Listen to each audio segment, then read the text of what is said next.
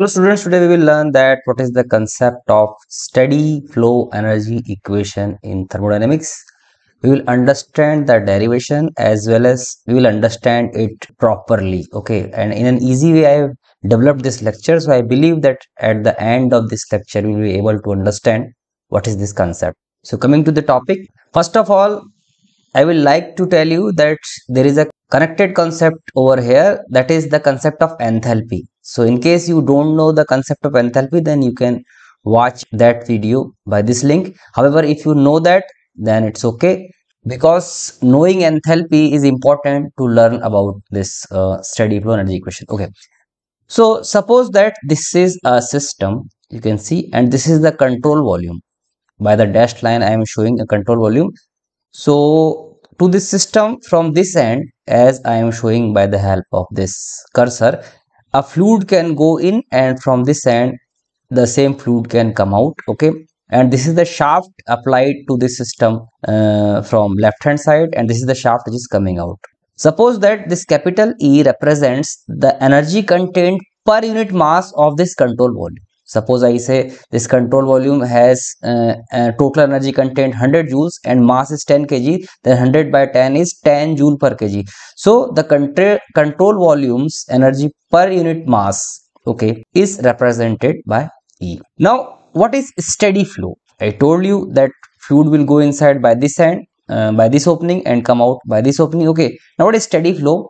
Steady flow is the type of flow in which mass flow rate input to the system is exactly equal to the output mass flow rate. Means in case I am saying that mass is going inside with 4 kg per second, with the same mass flow rate it will come out, then it is called a steady flow. And in case it is not there, then that type of flow is called as unsteady flow. So since we are deriving steady flow energy equation, so we will take the case of steady flow. Okay, now suppose that some fluid is going inside to the system from this end, from this opening, and coming out from this. Okay, this is the gas system. Okay, and I am taking steady flow. So suppose for simple to understand, 1 kg per second is the flow rate input of fluid, and same 1 kg per second is coming out because it is steady flow. I already told, for steady flow the mass flow rate in is equals to mass flow rate out. Okay, now suppose I am taking this a part of fluid, that is say 1 kg. Fluid is going inside with 1 kg per second. So I am taking a unit mass of this fluid which is going inside. Suppose the velocity with which it is going inside is c1. C1 represents the velocity, and this mass is at a height z1 from some datum from the ground. Similarly, it is entering inside with enthalpy content h1. Okay, and to this shaft, left hand side shaft, the work input to this system is W1, and when this fluid is entering, then the amount of heat input per unit mass is Q1. Remember this thing, this work done is work done per unit mass. W represents work per unit mass, okay, and Q represents the heat input per unit mass. So work input by the help of this shaft, and heat input, you can see over here, heat is going in. And now from the other end, when this fluid is coming out, I am again taking the same unit mass. It is coming out with enthalpy content H2, velocity C2, and height from datum is say Z2, and the work output by this shaft from right hand side is W2, per unit mass work output, and heat output from this output end is Q2, and this is heat output per unit mass. Okay, now we will talk about the total energy per unit mass input to the system. Input is happening from left hand side. So first of all, we will talk about the kinetic energy input. We can see that it is going in with velocity c1. So c1 square by 2 because it is unit mass. However, kinetic energy is half mv square. Since it is unit mass, so c1 square by 2. Similarly, it is at some height z1. So it has some potential energy also, that is equal to gz1. H1 is the enthalpy content per unit mass. Work input is W1 per unit mass, and heat input is Q1 per unit mass.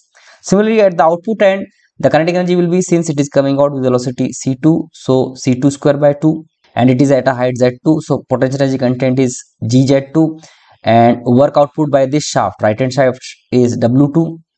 So this, and q2 is the heat rejected, so q2 over here, and h2 is the enthalpy per unit mass. Okay, so this is the total energy per unit mass output of the system. Now here is the crux of derivation of steady flow energy equation. That is, if we want this E to be constant, what is E? E is the energy content per unit mass of this control volume. If we want this E to be constant, then whatever energy input to this system must be exactly equal to the energy output. So energy input, we have already talked. These are the energy inputs and these are the outputs. Okay. So algebraic sum of all those energy content at input and output must be same. Why it is so? Suppose I say that the left hand side of this equation is 100 joules per kg and right hand side is 80 joules per kg. Okay, so it means they will not be equal. So in case the input energy content is higher than output energy content, means some energy is remaining inside, so that will lead to increment in E. Similarly, in case input energy content is lower than output energy content, it means it will lead to the reduction in E. That's it. So in case we want this E to be constant, that is energy content per unit mass of this control volume, then the energy input to the system, total energy input, must be exactly equals to total energy output. So here we can rearrange this equation. In case I am taking this Q2 toward left hand side, it is Q1 minus Q2, that can be written as del Q. Similarly, suppose W1 is taken toward right hand side, then it will become W2 minus W1, that can be written as del W. So this is what called as steady flow energy equation. That's it. Okay.